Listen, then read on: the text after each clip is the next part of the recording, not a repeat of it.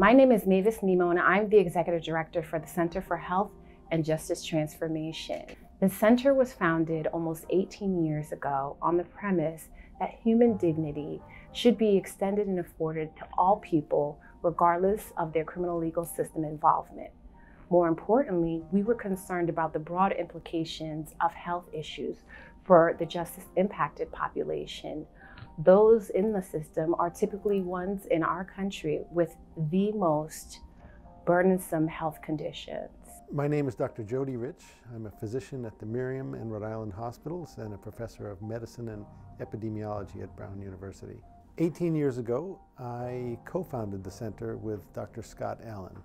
At the time, Dr. Allen was the medical director at the Rhode Island Department of Corrections, and I was a consulting physician there. And we decided to create the center to kind of occupy that space that was really vacant of health and incarceration.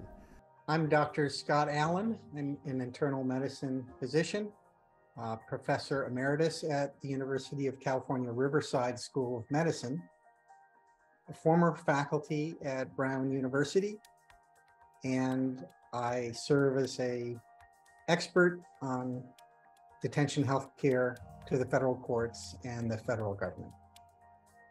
The center has grown over the years to occupy a lot more space, but that was really the incentive, to try and draw attention to this critical population that has such a high burden of disease and such a great need.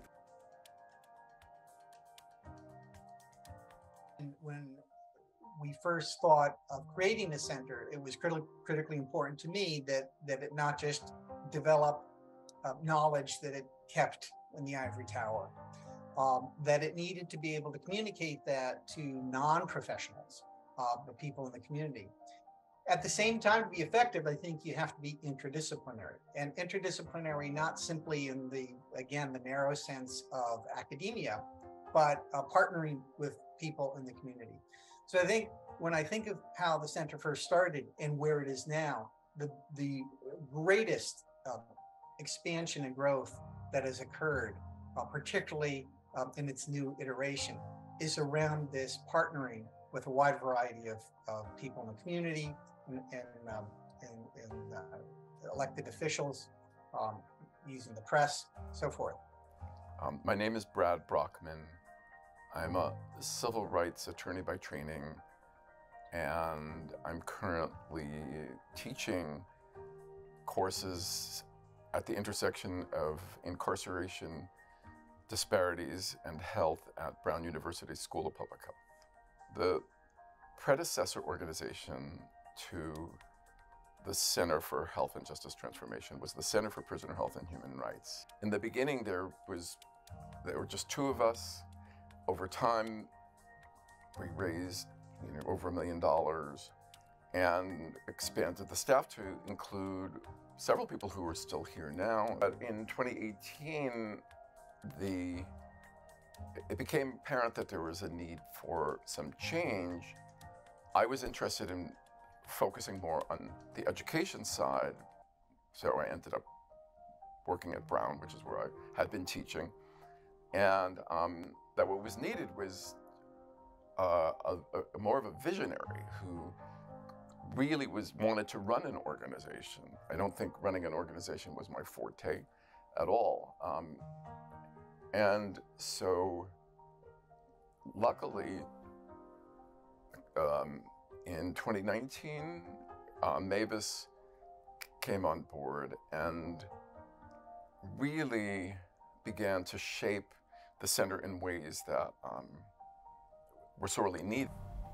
When I reflect on the criminal legal system and why having a health focus is important, I think specifically about the fact that the criminal legal system or the criminal justice system is in fact a social determinant of health, meaning that individuals in the criminal legal system have some of the worst health outcomes of any other demographic in the United States of America. My name is Heather Gatos, and I am a senior project director at the center. What that means is I carry the portfolio of work that deals primarily with the statewide planning strategies and our reentry work. My thoughts about the criminal legal system are that it's set up to not help people the way that it's supposed to, that it directly impacts, it disproportionately impacts people of color, people with disabilities, people that have already have real health conditions that they're struggling with. I also personally believe that we're not, I mean, it's a fact, it's not just a belief, I think. None of us choose the bodies that we're born into. We don't choose the family, the community, the neighborhood, right? And where we wind up is happenstance, yet the system that we live in and that we participate in doesn't treat everybody fairly. Anthony Thigpen, community health worker, Lifespans Transitions Clinic. The lack of opportunity for a person that is re-entering back into society, those are big, hurdles and obstacles in a person being stable. Our neighbors are impacted by it, our friends, our family, people we've never met before, but people who are in our community. And once individuals are involved in the criminal legal system, there are so many impacts and repercussions that last beyond a sentence, that last beyond a day at court. My name is Shivani, and I am the Research Project Director here at the Center. My name is Zachary Gross. I am a project director at the Center for Health and Justice Transformation. And these are our neighbors, our family members. We all have an obligation to care for and protect those members of society who have gotten an unfair hand dealt to them. Hi, my name is Brianna Watson, and I work at the Center for Health and Justice Transformation as AmeriCorps Vista. I think at the end of the day, this population can't be separated from our community, and we have to think about better ways that we can have care and compassion for others. My name is Ashley Peniagua. I'm the Development and Operations Coordinator at the Center for Health and Justice Transformation. The criminal legal system affects everyone, no matter whether or not you've been directly involved with the justice system. So I think it just only makes sense that everyone thinks about it, that is aware of how it works and also its impact on people's lives, from like small barriers to really large, life-changing events. So one of the initiatives that we've worked here at the center is hosting community cost relief events, and we've done this in partnership with the Committee on Racial and Ethnic Fairness in the courts, and specifically Judge Luis Matos.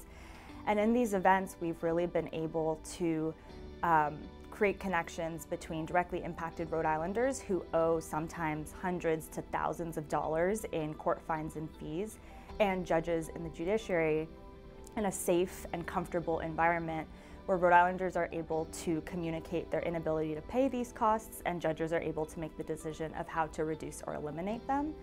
And I think that, through these events, we've had 8 events, we've eliminated $2.2 million in court costs, and it's just been such a joyous programming that we've been able to put on. We've started up reentry simulations, which simulate somebody's experience coming out of prison for the first month and give folks a real hands-on personal experience about the difficulties for navigating post-release requirements. My name is Sarah Martino, and I am the Deputy Director at the Center for Health and Justice Transformation, where for the past few years I've been overseeing a lot of our programming, and in particular have focused a lot on medical transitions of care for people leaving incarceration here in Rhode Island. So there have been a lot of projects over the years that have meant a lot to me. When I started here, I was put in charge of running a program to enroll folks who were awaiting trial at the ACI into Medicaid if they didn't have Medicaid when they came into the prison. This was really much closer to the implementation of the Affordable Care Act, so there were still a tremendous number of uninsured people. And that was my introduction to how the correction system worked here in Rhode Island. It was the beginning of forming a lot of relationships with people in this space, and we were able to get a whole bunch of people insured, which was amazing. All the people who work at the center are just a kick-ass group of advocates. They're subject matter experts in so many things, ranging from health to the criminal legal system, who work tirelessly every day. But you say many folks do that. But I think what we're doing here is working on the civil rights issue of our time, which is the criminal legal system. Now you have everyone from Ava DuVernay, who are doing documentaries, to individuals like Michelle Alexander, who are writing books about the ills of the criminal legal system. I think reframing and focusing in a way that I think now as Americans we can really start to understand. It's work that's incredibly important.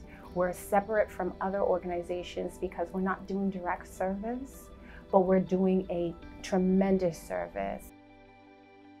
People can help support the center in a variety of ways.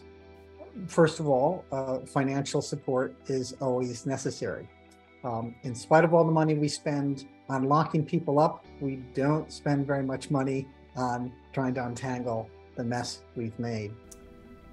People should support the center because we are at the forefront of developing new approaches to justice, to exploring different initiatives and programs for looking at the criminalization of poverty, for making sure that there are equitable outcomes for different folks across the criminal legal spectrum. People can support the center in a lot of different ways.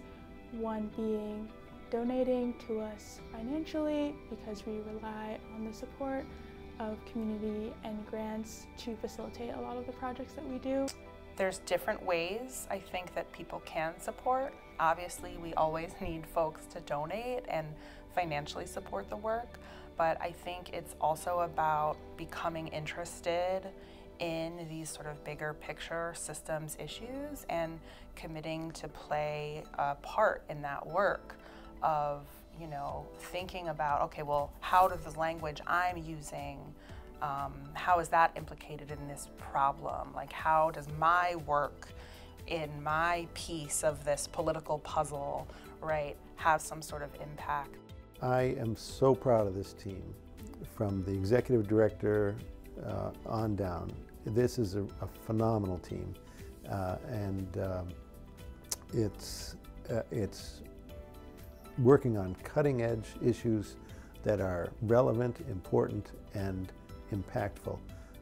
And every week, it seems, a different perspective comes up, a different idea comes up, a different, and it's like the challenge now is to decide how to prioritize among the many important issues that need to be thought of, addressed.